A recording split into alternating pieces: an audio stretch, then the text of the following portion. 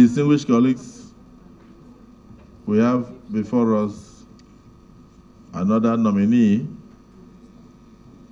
and very coincidentally, one of us, His Excellency Ibrahim Geidam.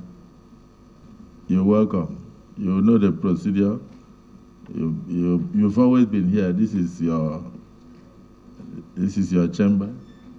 Yeah, you've been in fact, even currently, you just left your seat there. So we want to use this opportunity to thank Mr. President for recognizing our colleagues and then finding them worthy to also cross over to the Federal Executive Council to serve the country.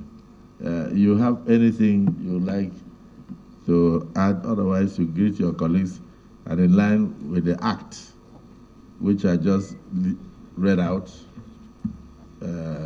Cap 208, Laws of the Federation of Nigeria, privileges and enjoyed by members of the Senate and the legislature. You do the needful.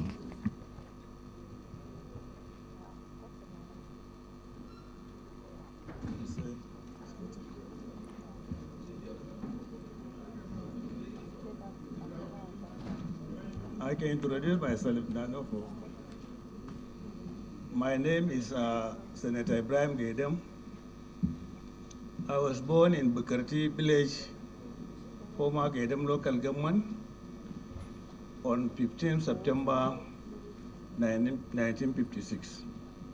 I went to Unusari Primary School for my primary education from 1963 to 1969. I proceeded to Borno Teachers College for my grade 2 certificate. I completed the Teachers College in the year 1979. Thereafter, I was posted as a primary school teacher. I taught for some 2-3 years before proceeding to Ahmadu Bello University for my diploma in accounting certificate. I completed the diploma certificate, the diploma course in 1983. I went back to Borno State and employed as an audit officer with my diploma certificate. I worked there for about 3-4 years. I went back to Ahmadu Bello University to pursue my degree certificate in accounting. I completed in 1990. I then went back to Borno State. I was posted to the governor's office as an accountant before Yobe was created in 1991. We were all deployed to Yobe State. I was an accountant, assistant director finance, principal accountant, up to director finance and supplies in various ministries in Yobe State. I was appointed commissioner and posted to the Ministry of Youth, Sports and Social Development in 1995. In 1996, I was posted to Ministry of Commerce and Industry in Yobe State. I led my office as Director of Finance and Supply. In those days, if you are working as a civil servant or public officer, you will be allowed to go on study leave without pay. So I left my office as Director of Finance and Supply, and then got appointed Commissioner. After dissolution of the cabinet in 1997, I went back to Ministry of Finance as Deputy Accountant General / Director of Final Accounts. I was there then in 1998. I was deployed to Ministry of Health as Director of Finance and Supplies. In 1999, when the civilian administration came in, I was appointed Permanent Secretary. The position I held up to February 2007 when I retired and joined politics.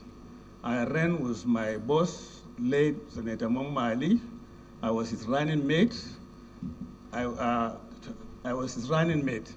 So we won the election and I was his deputy for about 20 months.